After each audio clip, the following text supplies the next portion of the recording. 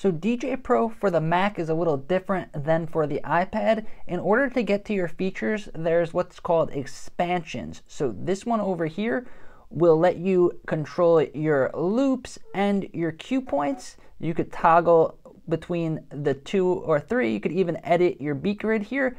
The next one is going to be for your effects. You got instant effects, or you could do manual effects. You could do 3 for each deck. Next is going to open up our neural mix. So now we can control neural mix. You could press the drop down menu to change how many bands you want the neural mix to be. The one after that is going to be for our looper and our sampler. And notice when you add these, you're going to lose some library space. The library part gets really small. But here we have our sampler, and then we could switch over here to our looper. Next is going to be this one.